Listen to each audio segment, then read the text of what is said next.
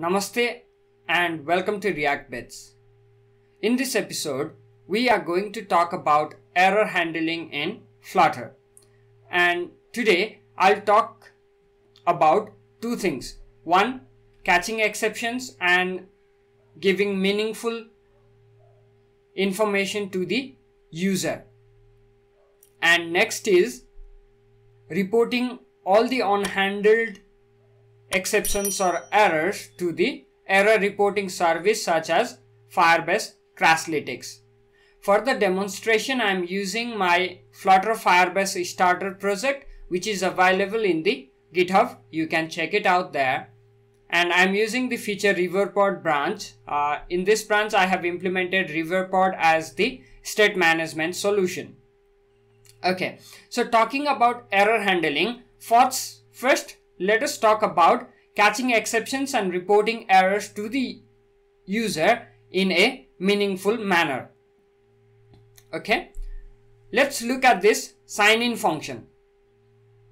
This sign-in function is called from our login form. So in the widgets, there we have a login.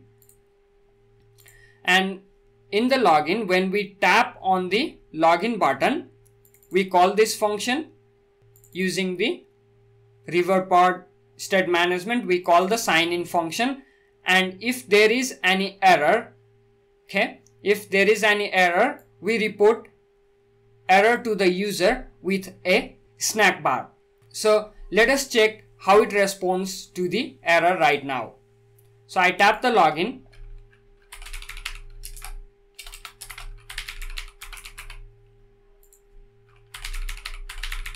So this user account does not exist, so it should give me an error. So let's tap login. One thing to notice here is that even though we are catching the error, the VS Code debugger is pausing and giving us the platform exception. This only happens in debug mode and only in the editor. So no need to worry about this. See, we get back the error message that we have done with toString, but the error message includes some extra information which we do not want. So how to handle the exceptions properly? First, to handle the proper exceptions properly, we need to know the type of exception. And to know the type of exception, we can either check the documentation, or in debug mode, we can simply do is keep a breakpoint here and again try this. So right now the debugger is itself pausing with an exception, platform exception, so we already know the type, but most of the time debugger will not pause like this because we have already caught the exception. So to know the exception, let's wait. So when we have a breakpoint, our debugger pauses on that breakpoint, and when we go here, this E is our exception that we caught. And here we can see that the exception is of type Firebase auth exception. It is of type Firebase auth exception. So we can catch that exception, and this exception has different properties like code and message. So for the user, we need to show the message, which is the correct string that we want to display. So how to catch? Once we know the type of exception, we can catch it. So how to catch exception with the type? Here, let's add another statement on Firebase auth exception catch E. So now it catches the Firebase auth exception. And we know that Firebase auth exception has the message. So just copy these lines, and instead of toString we use message, because we know Firebase auth exceptions, if we look at it, we see that it has message, code, email, credential, etc. So we know it has a message. So we set the message. Now if we try to log in, let me just remove this. So under breakpoints in VS Code in debug panel, if you uncheck the uncaught exceptions, it will no longer pause on those exceptions. So let's tap on login. We should pause here. Login. See, we successfully catch this exception and we are paused here, and we can now show the proper error message. There is no user record corresponding to this identifier. So this is how we can catch each and every exception. And finally, sometimes even if we catch so many other exceptions, we finally do not know the exact type of the exception. On that cases, we can simply use catch without mentioning the type of exception, so that it catches all the remaining types of exception that is not caught before that. So to display the general exceptions, we can use toString method to get the message normally. So this is how we can catch exceptions in any method, like we are performing a HTTP request or working with Firebase like this, Firebase authentication, Firestore, anything. We can catch and display the proper error message. And in order to display the error message, I am using the state management with change notifier here. If you are not using that, you could simply throw an error from here. So instead of returning this, what I could do was throw E,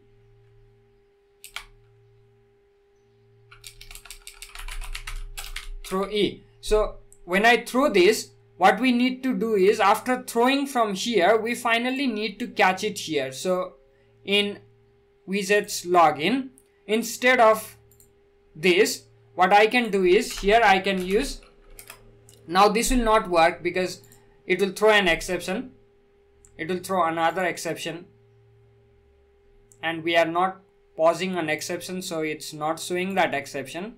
So let's turn on that. We pause on platform exception, that's fine.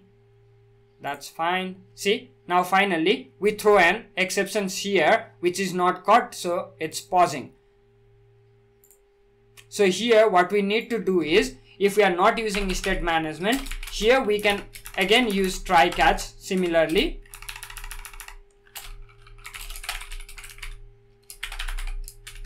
Firebase auth exception, catch E, and here we can use this snack bar to show the error. So instead of this, we show E dot message. Okay.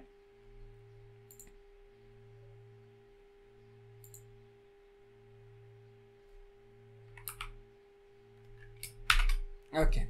So if we tap login right now, so platform exception, that's fine. See, now we do not pause because we caught that exception and we are showing the error message.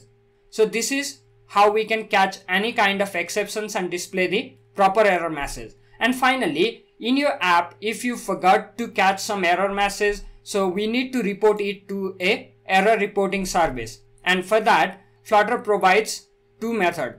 One, Flutter error.onError. So this method, Flutter error.onError, is called whenever any error from Flutter side is, any error on the Dart side is occurred. So on Dart errors, you can catch it like this, and you can call your error reporting service. For example, crashlytics has a record Flutter error method which we can call when Flutter error.onError occurs, and this has to be called in main function, make it async, and called visit Flutter bindings.ensure initialize Firebase app of, or if you are using Sentry, you can follow the Sentry documentation to handle the error like this. And next, to catch the platform side errors like platform exceptions and other errors that are returned by platform, you can use run zone guarded. And if you are using Flutter version less than 1.17, you can use run zoned instead of run zoned guarded. So using run zone guarded, you can run app like this and you can report the error as it returns the error in a function which we can report using crashlytics.recordError and stack trace. This will send the records or errors to the crashlytics, which we can review and provide fixes to our application in an update. So this is all about error handling in Flutter. Hope it was useful for you. Thank you everyone. See you again.